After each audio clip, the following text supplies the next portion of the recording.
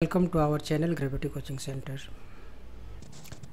Class 10 Chapter Arithmetic Progressions. Question number 33. If k, 2k minus 1 and 2k plus 1 are the three consecutive terms of an AP, so what is the value of k? So k, 2k minus 1 and 2k plus 1 is in AP.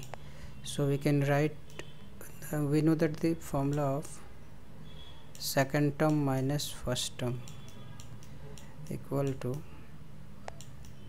third term minus first term. So now we put the value of the terms. Second term means 2k minus 1 minus first term equal to k, and third term equal to 2k plus 1 minus first, a3 minus a2, and second term equal to 2k minus 1, implies that k minus 1 equal to